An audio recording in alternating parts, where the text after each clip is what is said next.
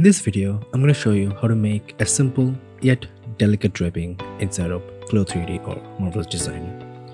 It is indeed a simple dress, but I really don't recommend it to an absolute beginner. Anyways, let's start. So, as always, I started with the basic t-shirt block, and whenever you make any dress in MD, just remember one thing: fitting is your best friend. So please try spending as much time as you can to fit the garment, and then think about the detailing. So, when I fit the garment, it's time to make the sleeve. In this case, the puff sleeve. And if you don't know, I have a dedicated video about puff sleeves. Click here to watch, only after this video. Well, to make a puffy sleeve, make a basic sleeve first, and then make these measurements bigger, and you will get sweet puff sleeves. Alright, at first, in this area, there was excess fabric, so I tried to fix it with the transform segment tool, because I don't want any unwanted folds. Well, now it's time to make amazing seams. And I also have a dedicated video about princess seams. Click here to watch. Alright, with the internal polygon tool, draw a line like this.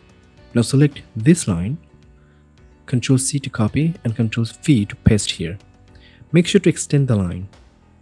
Again, copy and paste and delete the curve.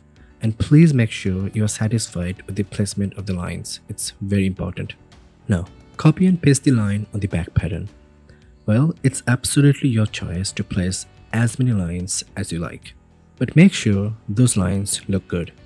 Now, when you have made all the lines, select those and cut and sew.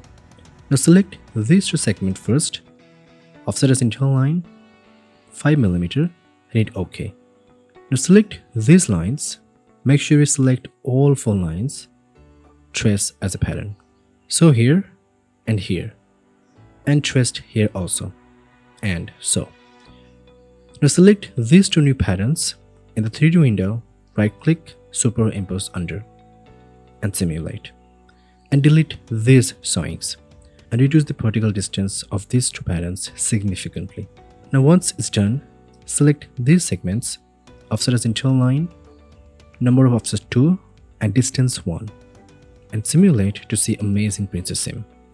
By the way, if you have watched this video, you know this stuff. Now, select these 2 patterns, Ctrl D to symmetric paste to the other side, and superimpose under. Boom. Now, do the same thing with all the lines. And when you're done, you get this kind of draping that looks really delicate. And if you want to change the fabric preset, I recommend you to select chiffon fabric. Well, you won't find any significant changes, just a subtle, but it behaves really good. And that's how we can make this type of draping digitally instead of Marvelous Designer or Clo3D. Now, don't leave this video, hear me out. This dress is heavily inspired by this, which I found on Pinterest.